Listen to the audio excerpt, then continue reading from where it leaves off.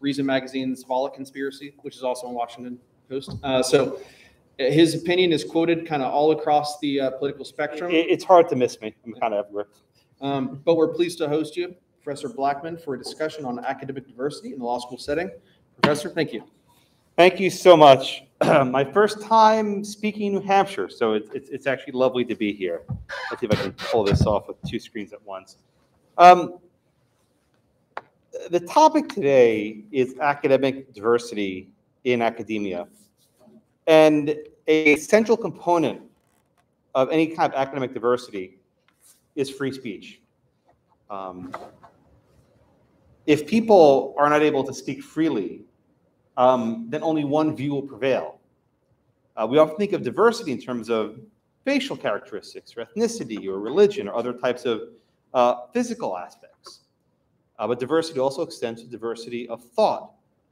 Not everyone agrees. We live in a republic that has differences of opinions. And a central focus of that issue is speech. Now, you all are sitting here very quietly, listening to me respectfully, but that's not always how I'm received on campus. A couple of years ago, I was invited to give a speech at the CUNY Law School in Queens. My topic, ironically enough, was free speech on campus. And they protested me. So I actually want to start off this lecture by showing you some video of a protest I had a couple of years ago. I'll play a few clips. It has like 25,000 views on YouTube, so it's good. And just so you can see how it goes. Okay.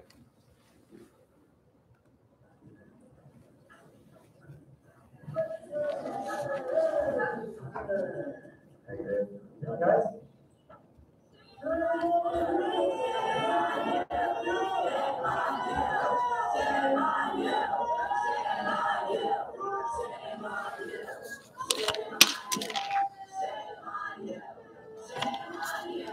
Oh, here, I almost missed it. So this is my favorite sign, actually. I'll pause one more time so you can see. It goes by quickly.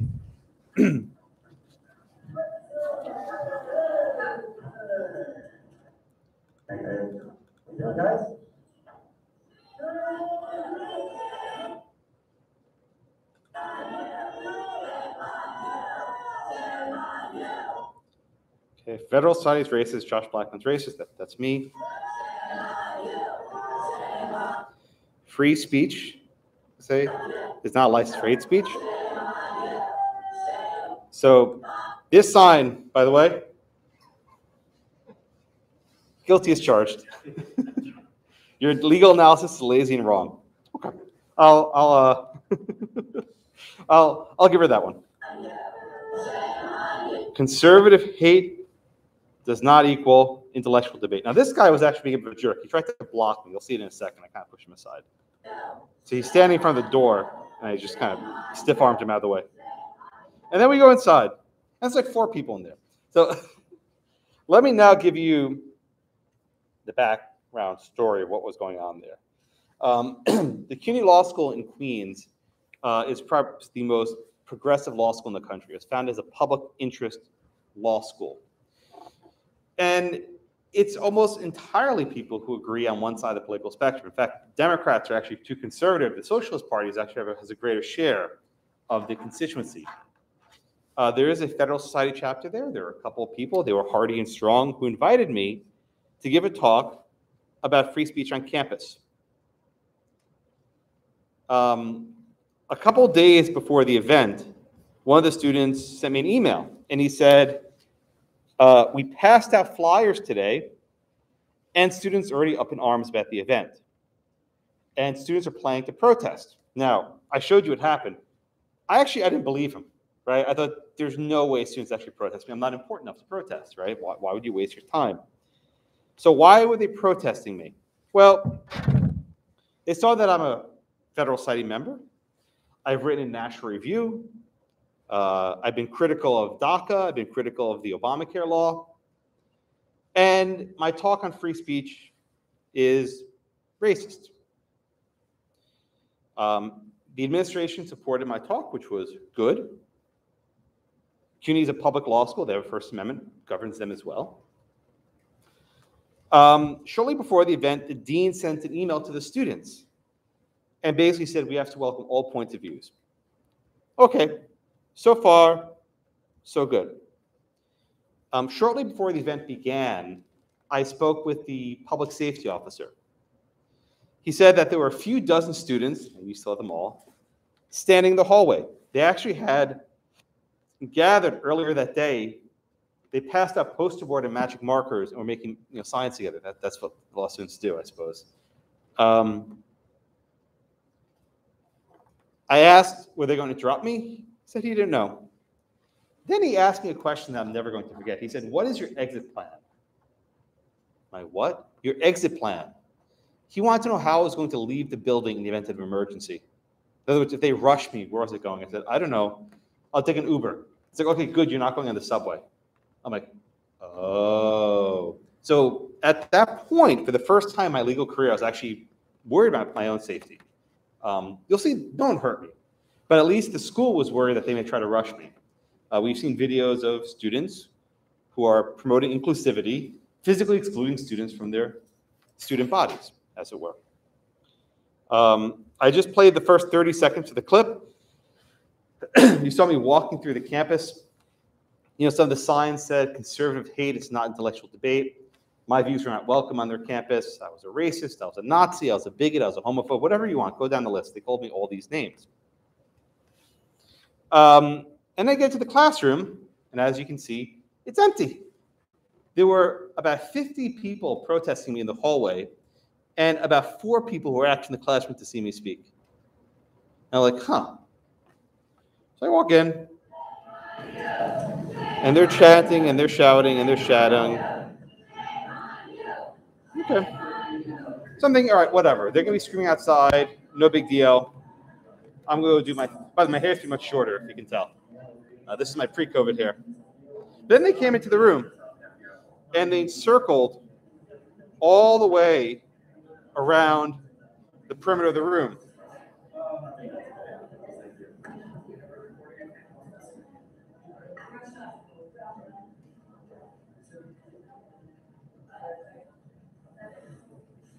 And they settled inches behind me.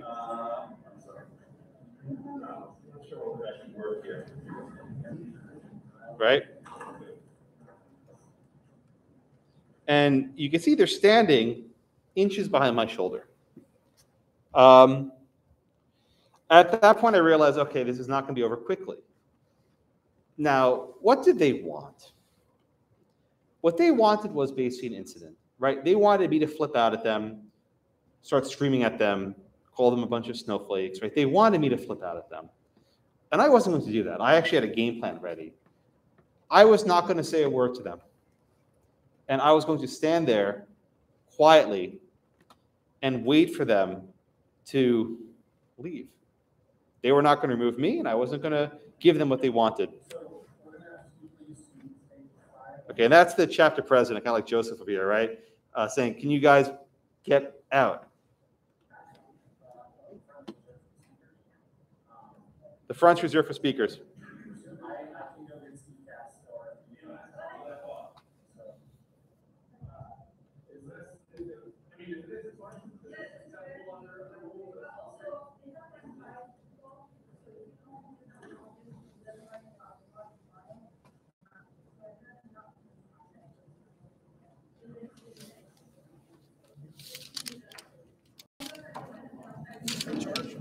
You want to grab this? Thanks so much. Yeah, I forgot to plug it in. All right. So you see what happens here is they asked students to move to the back, but they wouldn't, right? They wouldn't go to the back of the room. Okay? At this point, someone from the administration should have come in, but he didn't. All right, let me play a little bit more. So shame on CUNY. Gives oppressors a platform.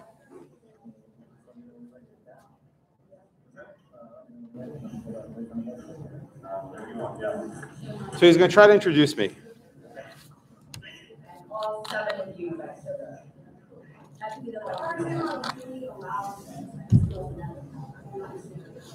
There are students that are directly affected by this. There's going to be a lot of confusion. The legal objectivity is a myth. Legal objectivity is a myth. You just heard what she said. Legal objectivity is a myth. It gets better.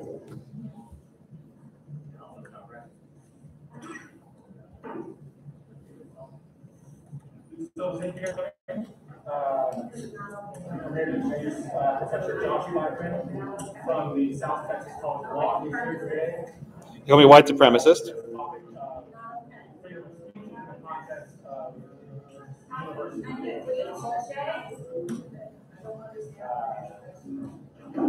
Professor Blackman has written numerous articles on numerous constitutional topics, and he's been giving this speech to the nation before, and so he's like the class of everyone.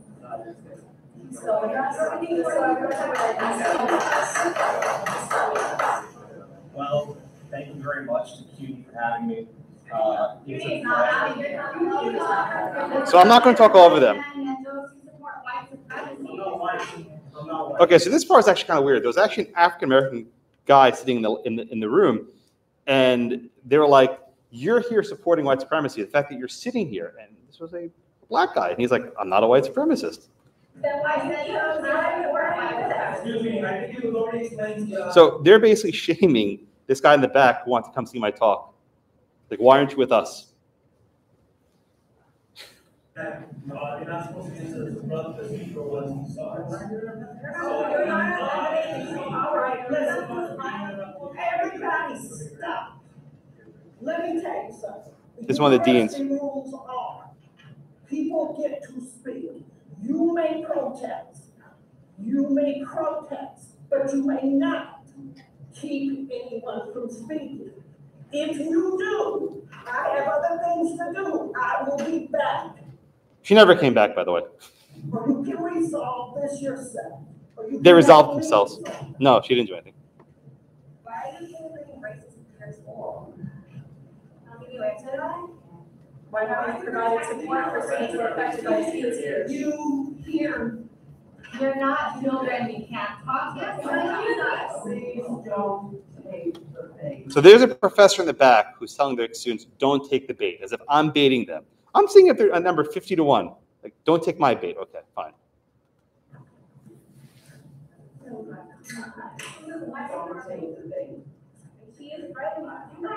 I'm threatening them.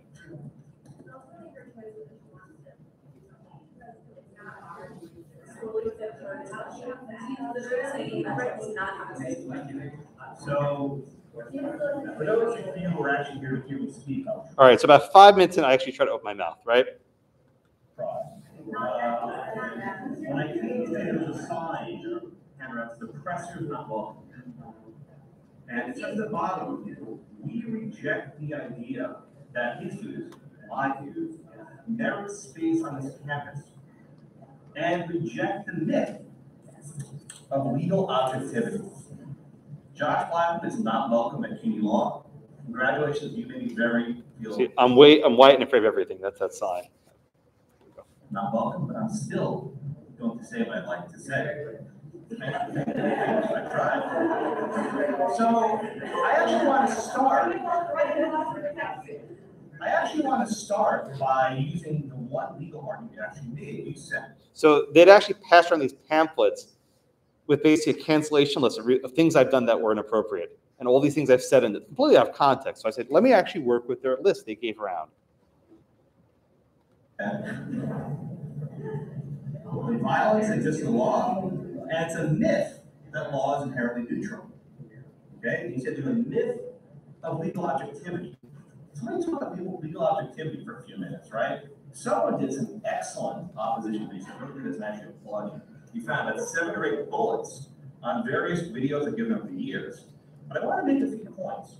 For example, you wrote that I supported the president's decision to rescind DACA. Now, let me tell you something.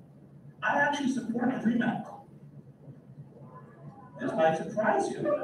I actually think the DREAM Act is a good piece of legislation. Gaslighting. I was gaslighting them. It's true. Oh, let me speak, please. And were a member of Congress, I would vote for the DREAM Act. My position is that the policy itself is not consistent with the rule of law, which teaches a lesson, right? The lesson is this: you can support something as a matter of So at this point, they're getting quiet. They've lost their energy. They've lost their mojo, right? policy, but then find that the law doesn't permit it. And then the answer is to change the law. You heard it? Fuck the law. I said, if you don't like the law, change it. The response was, fuck the law. Fuck the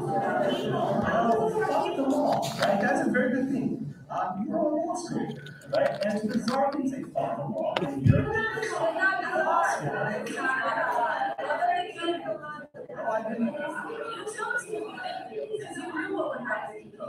So they thought I went there to try and trigger a protest. That's what they thought. These people were deluded. I had no idea this was happening. It never happened before. But they actually thought I deliberately went there to troll them. Well, if you like to speak, so fuck the law, right? That's a good mantra, fuck the law. You do. And I'm actually very impressed. Let me say this. I'm actually impressed that there are so many of you.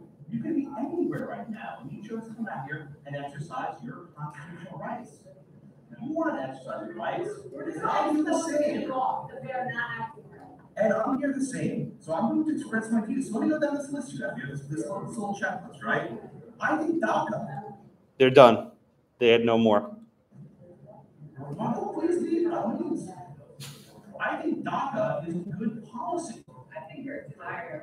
I think you're tired. It's like you're a 2-year-old. You're tired. They had nothing left. You're lying to yourself. This is really about human law and how you let them happen. And they don't know your beliefs. How does let that happen? Okay, you've seen enough, I think. Maybe I'll come back to it later. All right, so why did I just spend 20 minutes playing this video for you? These are all law students who are probably roughly your age. They're at a law school in New York City, not terribly far from here, a couple states away. And these kids have probably already gone to take the bar, and they're practicing lawyers by this point. What led them to behave like this? You're all sitting here respectfully. No one's yelling at me or screaming at me. They're led to believe that certain ideas are actually dangerous. Not the exercise of those ideas or even the expression of it, but merely my presence is enough that if I exist on their campus, that I am, going to harm them.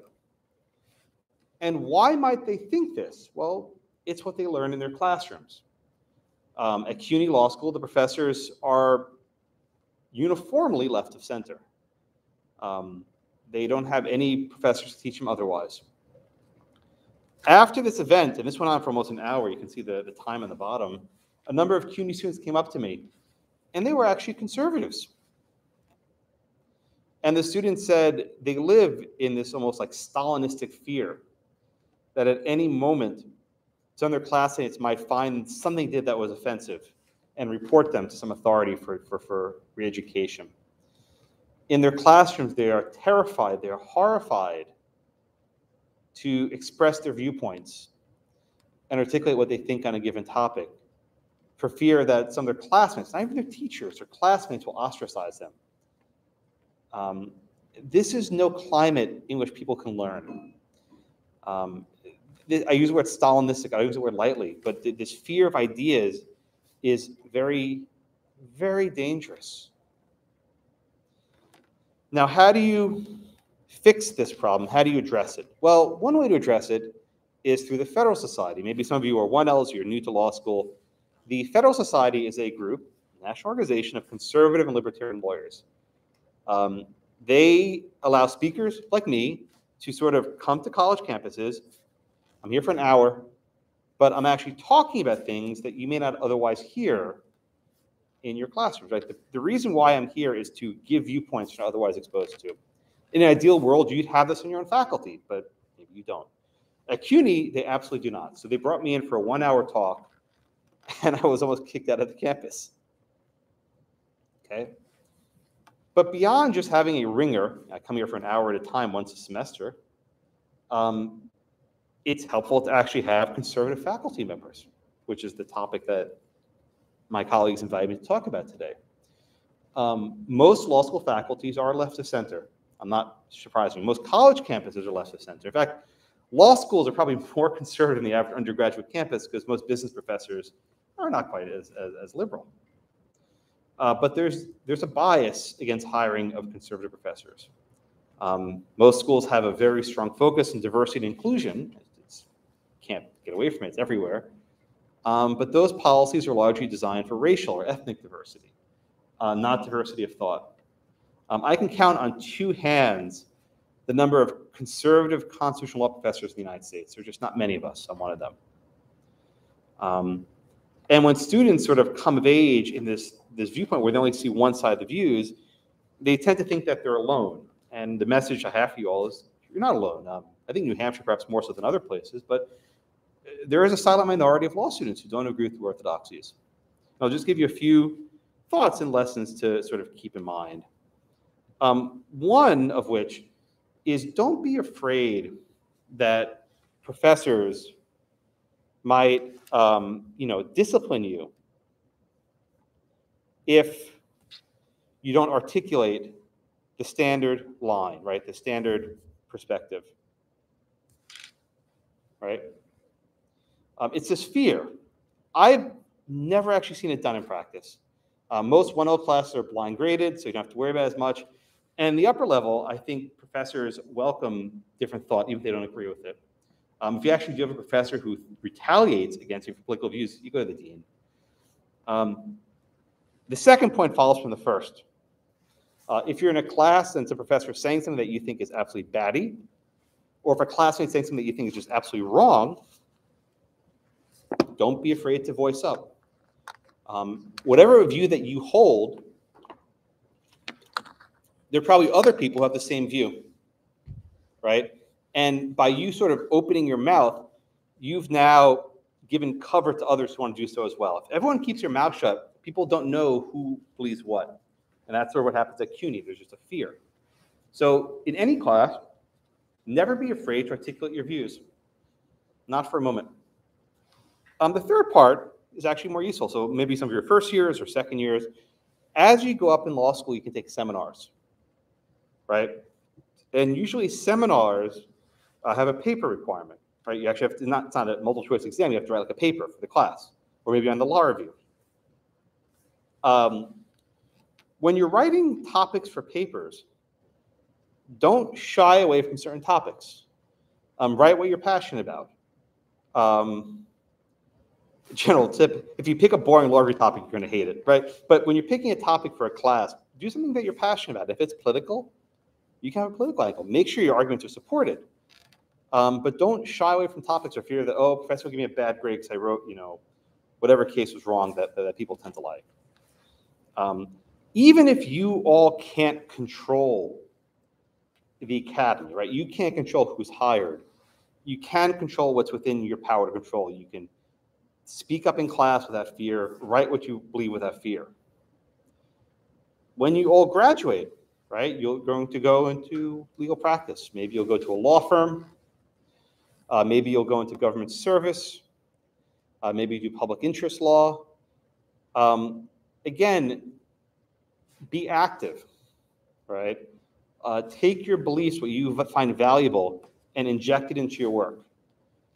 Pro bono is a very important aspect of legal practice, right? If you're selecting pro bono work, choose causes that are meaningful to you. Help groups that you think need help. You have a very unique gift with a law license. Some law firms have very strong political cultures that may not agree with you, that may not be the right firm for you, right? When you're actually thinking about where you're going to spend your career, these sorts of things matter. I'll just give you an example. There was a firm in the city I live in, and they had summer associates. And they basically told all the summer associates let's do a pro bono project for Planned Parenthood. And a couple of the associates were very much pro-life, and they flipped out. Now, fortunately, there was a partner at this firm who said, okay, I'm going to take care of this. Don't worry about it, right? But imagine you're a 2L, right? You got this amazing summer associate job. There's a 6-figure salary dangling in front of you. You say, you know what? I'm not going to do this assignment. Go give it to someone else. Who here has the goal? Who has the goal to do that, right? You may be like, oh, shit. But the point I'm trying to convey is you need to stand for your principles, and sometimes you need to find allies and friends who can sort of fight for you, what you believe in, right? So you can't control the legal culture, which is far greater than you, but you can control sort of what's in your discretion, all right? So there's just some tips to think about. Now, I want to come back to this, what happened to me at CUNY. You saw in the video, they all started leaving and walking out of the classroom, right? What happened afterwards, right? What happened afterwards? The students went to the dean's office to complain. They went to the dean's office, not to be disciplined, but to complain that they let me speak, right? That was their goal. And they were actually kind of mad, I think. I don't know this, but I think they were mad that I didn't like give them like a scene, right? That I didn't start throwing, cursing at them and saying, get out of here. I didn't call the cops on them. I just sat there and I waited because I knew they're going to lose energy. But they went to the dean to complain. After this, I never heard a word from the school. I left. I never heard from them. The dean never called me. In fact, it's funny. The dean, I actually saw the dean at a conference maybe about a year later. She pretended not to know me. She just like said hi and she walked in. She does not want to talk to me. It was really funny. This dean actually, it gets sad. She made a comment. It's so stupid. She made a comment that referenced slavery. It was something about slavery. She made some dumb comment referencing slavery. She basically canceled it. She stepped down as dean because she couldn't. There was too much pressure. That this woman who was so far progressive inadvertently made a comment about slavery that was considered insensitive by her faculty, and she self-canceled. She actually resigned as dean. So I mean, what I'm trying to tell you is this culture, no one was safe. All right, now we get to the harder point. What should have happened to these students? Right? You are all law students. You signed an honor code. You have one here, an honor code, right? Most schools have one. You have a disciplinary code. If you engage in some sort of misconduct, you can be disciplined. Perhaps they can suspend you for a semester from class, put a letter in your file for the bar, character and fitness. You guys don't know what that is. You'll know what that is soon. Maybe they could have, deny them access to law review or moot court or extracurriculars. Should anything have happened to them? So my views here may actually surprise you. I don't think they should have been punished, even though they went after me. And so this is like personal, right? I think on balance, I would not have favored their discipline. I think it was a close call. I have rights and they have rights. Now, the reason why I don't think they should be disciplined is actually maybe not what you expect. Disciplining students is often counterproductive because it martyrs them, right? It makes them into martyrs. If these students had been disciplined, it would have been Josh Blackman censoring law students, which is not what I wanted.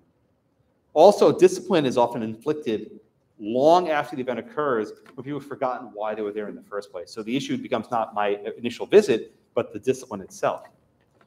Also keep in mind, with law schools, there's very short memory spans, right? Every year there's a fresh crop of 1Ls who come, who don't remember what happened last year. So even a punishment in 2018 would not be remembered by 2020. So on balance, I don't think discipline would have been warranted. In my view, the best approach would have been just to give a stern warning and say, if you do this again, then you get nailed, which I think would have actually been more effective. Of course, the students never invited another speaker because they were so flipped out of what happened to me at CUNY that time. And hello to everyone in Zoom. Yes, that's Josh talking. There's a bunch of people in the waiting room or in the queue. All right. So I've talked about 30 minutes. I have more, but let me maybe pause for Q&A. Make sure I give people some chance to give some questions. So, questions? Yes. What's your name? Nick. Nick. Okay, go ahead. Did you ever hear back from the Federal Society at CUNY? Yeah, it got a little messy. So the student who introduced me was a really nice guy, very thoughtful guy, but he like defended his school in a way that I think was a bit too much. I think he had a vested interest in not pissing off his administration, so he he defended how school handled the event, and I think that was a bridge too far. I emailed him a couple times. You know, the fact that they sent a dean there to give that stern talk, that lady who said, "I'll be back," and she never came back, he thought that was enough, and I don't. I think the school could have done more to actually disperse the crowd. It shouldn't have fallen to me to do that, but that's where I think it went error. A funny story though on the school, someone started a rumor that I was going to be a graduation speaker. I have no idea. It wasn't me, I swear. And then like they blew up on Facebook and like they were like flipping out. There was actually a petition for me to boycott the graduation I wasn't speaking at. So I don't know, but that's all that happened. No one's invited me back since. Just to give you a sense of where CUNY Law School is, that's AOC's district, right? That's where she lives, or where she represents at least. So it's a very unique spot of New York. And I'm from New York. I'm from Staten Island. Staten Island's not really New York, but I'm from that area. But it was just a very weird experience. Let me just to give you more. I give a lot of credit to the students because they could have bailed, right? They could have said, "Josh, screw this." Excuse me. They could have said, "Forget this, Josh. We're not doing this. We're not going to go through this stress." So they pushed through. So I only have positive things to say about the students. Just got a little weird afterwards. I think they got freaked out that like this happened, but they stood strong during that. Okay, what other questions? Yes. Yeah, so this is largely one-sided by nature of the law school environment. If a bunch of conservative students have done this to a left-wing group on campus at CUNY, they would have been kicked off campus. Oh yeah. This far, like, don't ever come to the state again. I mean, oh yeah. Hyperbolic, but like the punishment is not even. Oh my God. What is to be done about that? Yeah, imagine if instead of doing this to me, they did this to Ruth Bader Ginsburg, right? They'd be in jail, right? If you had, I'm not joking. If you had a dozen students standing 6 inches behind Ruth Bader Ginsburg, they would be in prison. They would have been arrested. No doubt in my mind. No doubt in my mind, right? There was actually a law professor, I'm not joking, he said, "Oh, it's not that big of a deal. Blackman's a big, strong guy." Oh, come on. I'm a tubby person in his mid-30s. Okay, I'm not. There were 15 of them. If they wanted to rush me, they would have rushed me in 2 seconds. I'd be on the floor, right? There was one plainclothes guy in the back, a cop, who was not going to lift a damn finger. So to your question, the double standard, which I think is it's a fair question. This is where I think the administration really matters. If they tried to pull this on like an ACLU lawyer or a Planned Parenthood attorney, right, this would never have been possible. When this happened to me, the right-wing media got up, and I was on Tucker, I was on Fox News, Laura Ingraham, I did all the media, right? No one in the mainstream covered it. They wouldn't cover it. I think it's unfortunate. Now, there are some speakers on the right who, for lack of a better word, like to troll. Milo, right, and Coulter. Maybe you like them. I've grown tired with them over the years. But they go to campus for the sole purpose of generating a negative hostile reaction. I think they make my job harder, right? Because they think I'm like Milo. I look nothing like the guy, right? But even when you have these provocative speakers, the best approach is just to ignore them. Protest outside, not inside. Some schools actually are very good at enforcing it, but this school was not interested at all. Yes, sir, in the front. Yeah, I was going to ask more about sort of the context that surrounds this, because people don't show up to protest like somebody showing off their new archaeological study. So do you think that, I mean, I feel like you're sort of on the good faith end of the spectrum of speakers that get called into campus. So do you think there is a line? Do you think there are certain, like if, let's say there was a Holocaust denier who wanted to speak at a history conference, should the history department be obligated to platform that speaker? Yeah, it's a really good question, right?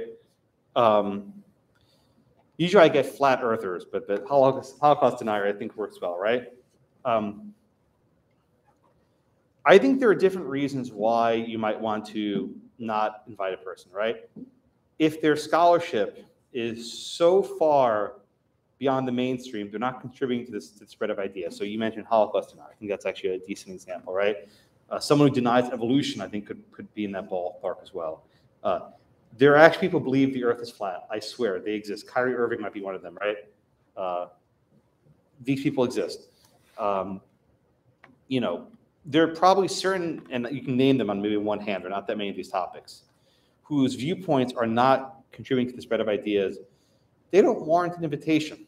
Now, if they're invited by a student group, then the ballpark changes, right? Because some student group wants them to be there, the university should be very hesitant to cancel that invitation. Most student groups, like for example, on your campus, did you need the dean's permission to invite me? No, of course not. Some schools do. Your friends up in Vermont, by the way, Vermont Law School, I spoke there a couple of years ago, their dean has approval over outside speakers, right? They do not have autonomy to invite people. So when a university delegates the power to students to invite whom they wish, that discretion should not be interfered with lightly. Now, let me try your question differently. If I come to campus and talk about, I don't know, Roe v. Wade was wrong, or the Second Amendment protects the right to bear arms, or the gay marriage decision was incorrectly decided. Those are decisions in the mainstream of thought, right? These are 5-4 decisions, 7-2 decisions, right? I'm articulating a view that gets a lot of judges in the Supreme Court to agree, perhaps not a majority. But those are views that some people may find offensive or hurtful, right? If the reason why you're excluding is not flat earth Holocaust denying, but because the idea is offensive, then we're in a different ballgame, right? That's entirely different context. So I think that the rationale for why you might be canceling a speaker matters significantly. But good question. Yeah, 1 and then 2 after that. Good. What was the subject matter of this speech were we invited to talk about? The importance of free speech on campus. My topic was free speech. What they were protesting was me talking about why the First Amendment is important. The irony is not dead, my friends. In their view, free speech was merely a shield for white supremacy. Truly, they believed it. I mean, you can watch videos on YouTube later. It's got a bunch of views. I stayed there for an hour taking Q&A for them because I realized my topic was gone. So I just took questions with them for an hour straight. They legitimately believe that free speech is only used to suppress people of color. That's what it's used for. Their historical standard is bizarre because for generations, it was minorities who needed free speech to criticize mainstream policies, right? Now they think they're in control so they can stifle everyone else. It's this weird reversal where for generations, progressives needed free speech to sort of elevate their platform. And now they got that platform, they have to shove everyone else down. It's this bizarre power structure where those who were once oppressed now decide to oppress others. It's a very strange standard. Okay. Yes, go ahead. So do you feel this type the impression I get is that this type of behavior when they come into this view, they act disruptive, especially people racist. It's a phenomenon with younger people. Like I don't know maybe they're also doing this, but do you feel this is a new thing or something that's always been happening? Yeah, I think there's a generational aspect, right? Keep in mind, people don't become law students overnight. They first have to go to college. And before that, they have to go to high school. Before that, they have to go to elementary school. Before that, they go to kindergarten, right? There's a long runway to law school. It doesn't just happen overnight. And I think for these people who probably grew up in New York City, which is again my hometown, they were never exposed to people who they disagreed with. They were exposed to one school of thought, and they were taught at every stage that diversity and inclusion is the most important value any society can have. And white supremacy is everywhere, and that's what they learned. I swear, people there, I felt like when I went to that school, I felt like I was an ambassador from a foreign nation, like, entering some foreign court, bringing gifts from from some nation. It's like, here are the gifts from the Republic of Texas, right? I was like this diplomat. And like, a couple of them said that they'd never actually met a Republican in person. Right? That all they ever seen was like Fox News, a Tucker Carlson type thing. They'd never actually seen a person in the flesh. Like, wow, you're not that bad. And let me just give you this. So to show that maybe there's some hope, this might be a point of optimism for you all. There was one guy in the back who he was respectful, but just sitting quietly with the sign. The sign said, "You are an oppressor," or something like that.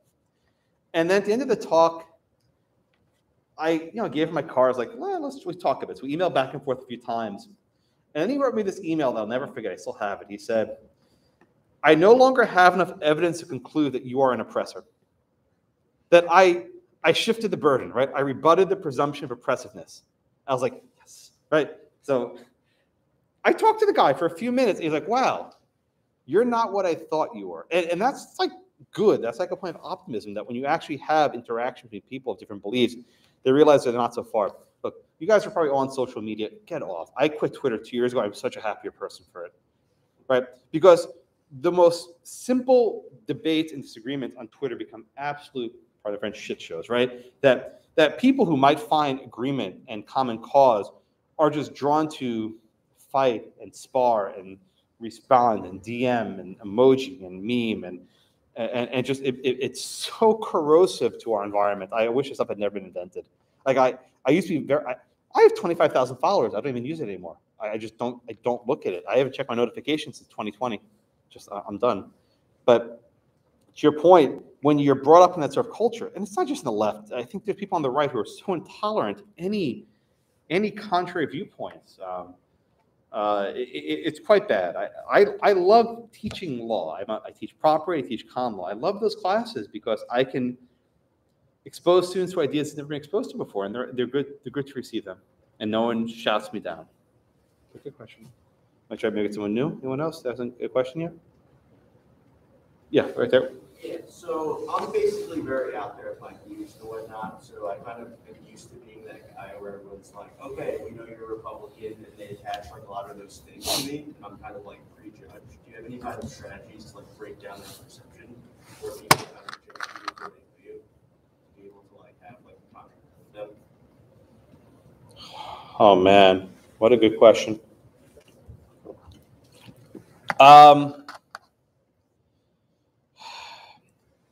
So this is going to sound stupid, but one of the tactics that I use often to disarm people is humor, and not humor at someone else's expenses, but self-deprecating humor. If you notice, I made a couple of jokes about myself there. I was like, "Oh man, you guys found all this bad stuff about me. I'm lazy." You know, if you can laugh at yourself, it disarms people. I know that sounds stupid, but I've had, even as a kid, if you can be able to laugh at yourself and make a joke at your own expense, it confuses the other people. Like, wait a minute, I'm supposed to be dragging this kid, now he's dragging himself. It like throws them off, and then it actually builds bridges. So humor is important. And look, not everyone likes humor, everyone likes jokes. Maybe your jokes fall flat, but self-deprecating humor is helpful. The second tip that I can perhaps give you is try very hard to find some sort of common ground. And that often involves listening. I know it sounds stupid, but I like to listen to people for a few minutes before I get my opinion, or I'll say, oh, yeah, I'm not sure. You know, even if you have a strong opinion, something, you don't always have to give it right away. And then eventually, if you find a rapport. Now, it's hard because a lot of people have built reputations over many years, which is, I think, what you're hinting at. People sort of know where you are. You know, if you have your views and someone vehemently hates you and doesn't want to get along with you, there's not much you can do. Then you just be polite and move on with your life. You can't make everyone like you, and I think it's a mistake to try to do an attempt to make people like you. Did I answer your question a little bit? I don't know. I appreciate the question. Yeah, in the back. Admittedly, I don't necessarily agree with your view. I think I'm opposite. But when you said you were tending to the side that the legal objective isn't dead, and you said, I got some chuckles from the crowd. I mean, how do you, I guess I'm asking for your support on that. I mean, how can we take away the implications of the law and to say that the law has no impact on people, and that's simply objective, and that the way the laws are written have no impact or have no outside impact. Can I ask what year you are? I'm sorry. Can I ask what year you are? I'm Okay, so you've been through. I thought maybe you were 1L, but it's a different question as a 1L than a 3L. So this is a far broad question removed from this topic. I'm happy to answer your question to the best of my ability. When I look at legal questions, right, I try to separate as much as I can how I view the law as a matter of policy versus how I view the law as a matter of legality. It's not always easy to do that. So I'll just use DACA, an example. That's one that came up in the clip. I think our immigration policy is insane. Have 12 million people here who can't work and do other things they should be able to do. I think it's nuts, right? I also recognize political reality is a lot of people don't want them to be able to do work and vote and do other things, right? So how do you deal with that, right? In an ideal world, we use the legal process to pass a statute that provides some sort of naturalization, whatever that happens to be. We haven't had any consensus in Congress to do that for the last 20, 25, 30 years. So then presidents, Obama and now Biden, decided to use executive action. The DACA policy is a deferred action policy that allows certain people to work. These are upstanding people. They contribute to society. They're doctors, they're lawyers, they do other things. Wonderful. I've had DACA students in my class before at my law school. I still think the policy is illegal. I don't think the Congress enacted statutes that authorize that sort of broad deferred action. I think you have narrow relief for people who might be on the cusp of citizenship, but not for the class of 1 million people. So can I separate objectively how law impacts people from how, whether there's authorization? I can do it. Not everyone wants or even wishes to, but I try to. Now, I can take your question in a million different ways. Did I answer it at least a little bit? Please give me a follow-up. You help me out here. Yeah, no. I mean,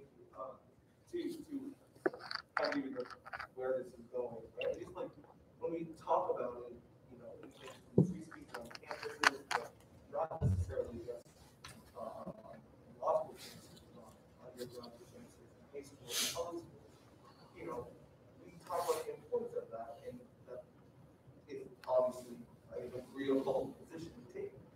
But then, you know, my question is, looking at things like critical race theory, where they're being banned in schools. Yeah. How do we, you know, and I think critical race theory to me is the antithesis of legal objectivity. yeah, good point. So yeah. how do you reconcile the fact that there should be free speech, but yeah, society's position that critical race theory shouldn't be punished? Well, just be clear, I don't think the federal side has a position. We don't, the entity doesn't actually take positions. I don't support legislation from state houses that limit what can be taught. Maybe I'm an outlier, but I think those are intrusions. And let me actually take your question in a little bit of a flip direction. A number of states have actually enacted laws that require discipline for students who protest. Right? In other words, so it's not the dean's decision to impose discipline, it's by state law, they have to. And if a school fails to impose discipline, they can be withdrawing state funding. Okay, so Arizona and a couple other states enacted those laws. And they were actually asking me if I want to sort of endorse their laws because I'm like a poster child of protest. And I said, absolutely not. Right? What I told them is, I don't think I don't think state legislatures should be involved in micromanaging how educational institutions operate. These are unique places, this room we're in right now, right? It's a unique space because you need to be exposed to things that you may not like, whether that's originalism or CRT. I think it applies equally. So to answer your question, I don't favor legislation that bans CRT.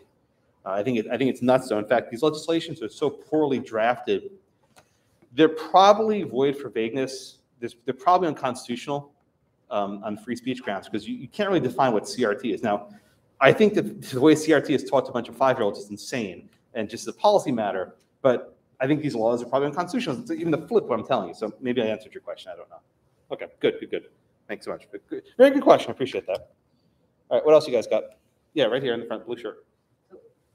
In the information page, do you observe the digital medium as a vice giving rise to uniform thought, like sort of that you saw at Cooley Law School, than it is an age for dissemination of different ideals? Yeah, I mean, look, I think I mentioned earlier, I'm not a fan of social media. I think it's done potentially more harm than good. And I didn't put this in my presentation, but while I was there, all these kids were tweeting pictures of me. They were Instagramming, live of me, protesting me. So it became almost like they were not just trying to send a signal to their classmates, but also to the world that this is this evil person. So I think social media may have even exacerbated this event beyond it. But I think it has a negative impact on our environment. Thank you. What other questions you guys have? Yes, yeah, I've been patiently waiting. I know you had a question before. So at this event, and probably everyone, I've seen videos of numerous other events, and every other sign says hate speech. Is that a legally recognized term? No, it's not a thing. Hate crimes are a thing. And to be precise, what is a hate crime? And I see there's actually a question in the queue. I'll get to that question later. Thank you for people in the chat. Hate crimes are a thing. That is, if you murder someone with a mens rea or a racist intent, there can be a criminal enhancement. That's okay, right? That's a state law. If you're committing a murder with certain mens rea. Hate speech is not a thing. Hello, come on in. It's a crime in other countries. Seth, what's on? My classmate. Good to see you, buddy. I haven't seen him in a while. Hate speech is an offense in other countries. It's not an offense here. These kids who protest me would have loved to make it a hate crime offense, the hate speech offense, but it's not. Merely saying something that other finds offensive is not a crime. Even racial slurs and invectives cannot be punished. There have been attempts to punish them. For example, the state of Minnesota or the city of St. Paul, Minnesota had a law that banned cross burning because it was hateful. And the court said you can't do that.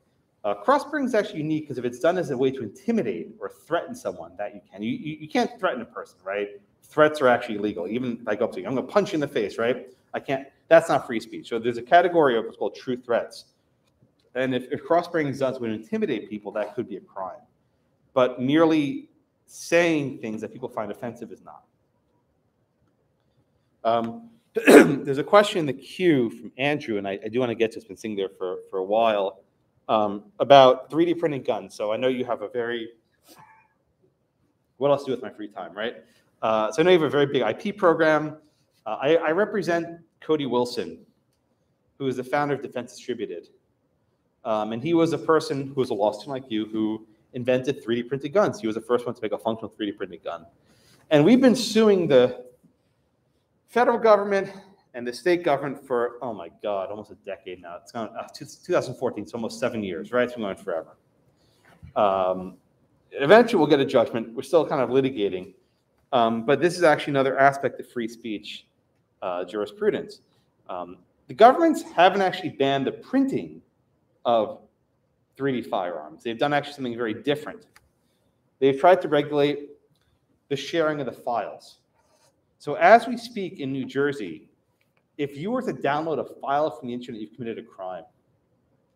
If you were to share a file in New Jersey and download, you just committed a state offense. So I understand the idea that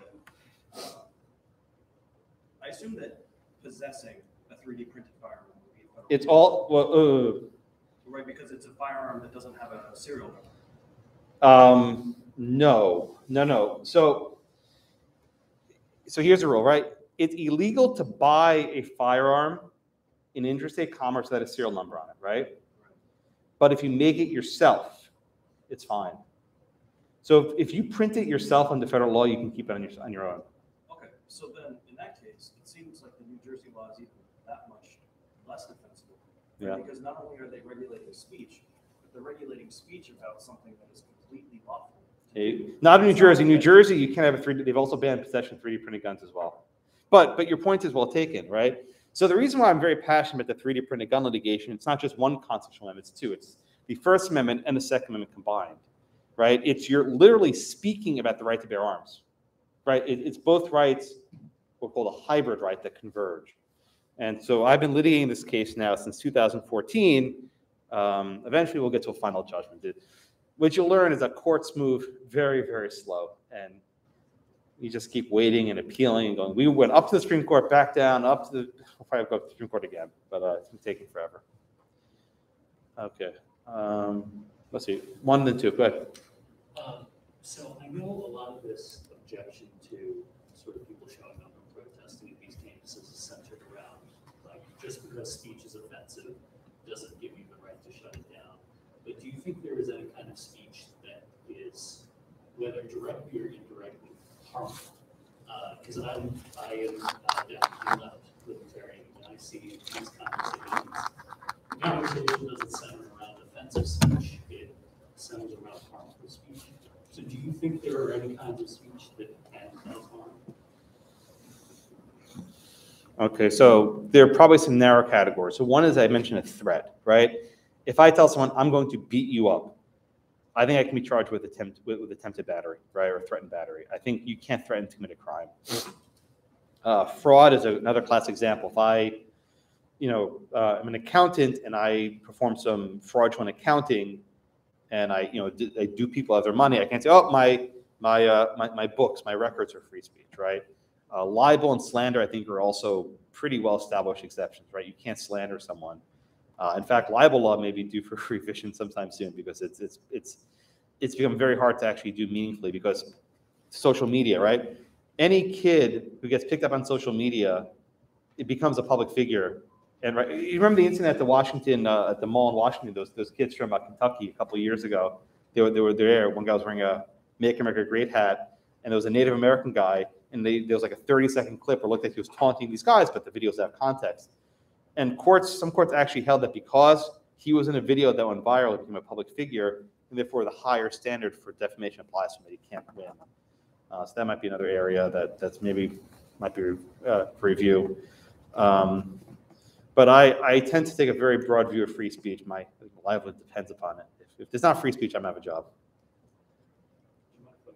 Yeah, please. Yeah, and then I'll go to you. What if somebody is getting up and making the argument that like homosexuality is degenerate, or like black people have lower IQs, for, as a result of their genes? Do you think that kind of speech is harmful? Probably hurts people, but I don't think it can be banned. To your point, people do make those arguments. To say that we need to ban people saying that homosexuality is sinful, we'd have to ban a lot of people of faith who do believe that. It's biblical verses about that topic. There are debates about affirmative action, and it often involves test scores and race, and people may find that topic very hurtful, but people make those arguments. Are we being kicked out in 2 minutes because other people are going? Okay, well, okay. I'm here until you guys are done. So yeah, so right there, go ahead, please. Do you find that older, left-leaning progressives are more easy to talk to and engage with than younger ones?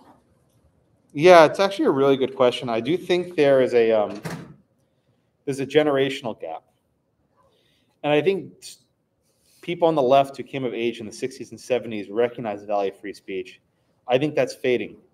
I think today's left is more, look at these, these people who are protesting my lecture. I think there's a generational gap. And as the current era of students sort of phases out, and those kids become lawyers and judges, I think we're screwed, right? The current judges came of age in the 60s and 70s and 80s. When those kids get in the Supreme Court, I think we're toast. Yeah. Oh, yeah, welcome. You can finish class? Yeah.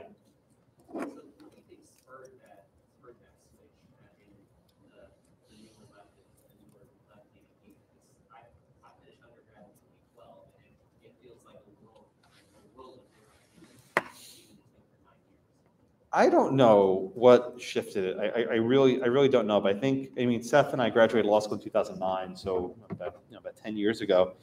Things have changed a lot in a decade, haven't they? Yeah, I don't know what the shift was. It may be social media, maybe part of it.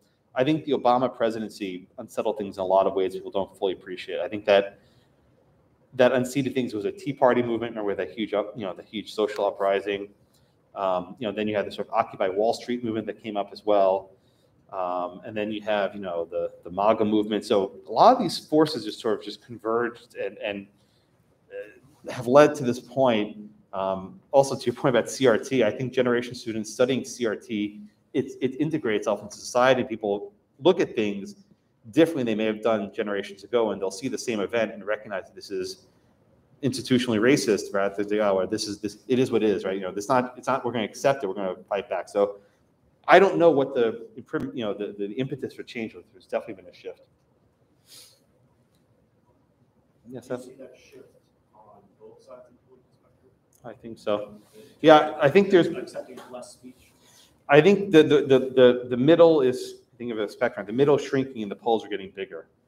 I read a study a couple years ago. I haven't looked at it recently, but it was fascinating. You know, one measure of a person's tolerance is the question, would you be okay if your child married X, right? So for many years, they asked the question, would you be okay if your child married a person of the opposite race? And, you know, that's gone skyrocket. I was like, yeah, of course, I have no problem. Right? In the 50s, it's very low. And then today, it's like, of course, I have no objection if it's interracial marriage, right? So another question they ask is, would you be okay if your child married someone of the opposite political party? That's going down. So in other words, people are more okay with interracial marriage and less okay with inter-party marriage, if that's just crazy to think about. So I think just the middle is sort of hollowing out and the poles are getting bigger, which is problematic. Please go ahead. Yeah. I mean, the way that I view it, and I don't know if this is the right way to look at it, but it seems to me that the strongest case law that we have protecting speech came out of very, very liberal-leaning courts in the 60s and 70s. It's true. And most of the pushback against the increase of free speech has come from the right. Isn't that funny? Yeah. I think the most extreme example that I can remember is, I remember reading, there was a case about Westboro Baptist Church in the Supreme Court, and they were protesting military funerals. Yep. And, you know, of course, they have these very evocative, provocative signs that upset a lot of people, and they would be at funerals for processions for people who had died in Iraq. And I believe that the only dissent in that was Alito. That's right. Who was, at that time, probably the most conservative member of the court. And Alito didn't have a free speech argument for it. It was just like, I can't believe you guys think this is okay. Which to me is kind of a very conservative view. Yeah. But it also kind of, it seems like the left has become, perhaps you could say, more conservative in that way about speech. Yeah, and I think we're just about out of time, so I'll maybe end up with this question from Seth. I think it's a reverse, right? Generally, who favors free speech and who opposes it? If you're in the majority, you don't need the First Amendment because you can speak because you're in the majority, right? The people who need free speech protection are those who are in the minority because they need protections, right? So what happens when the people who were in the minority become in the majority and the people who were in the majority fall back to being the minority? Conservatives today on college campuses stay in the same position as the socialists on campus 50 years ago, right? So the same arguments that the Democratic Socialists from America were arguing 50 years ago is what the right-wing people are arguing today. So it's this bizarre reversal. And that's why I said it's basically flipping the power structure. Those who were oppressed are now oppressing, and those who oppressed are now being those who are oppressing are now being oppressing. Get that right? You know what I'm saying, right? So it's this reversal where the people who are draping themselves in the First Amendment are the same type of people who would have been saying, you guys shut up 50 years ago. Good place to stop. You guys shut up. All right. Any other questions? Thank you all so much. That was lovely. I very much enjoyed the discussion. Bye-bye, everyone on Zoom land.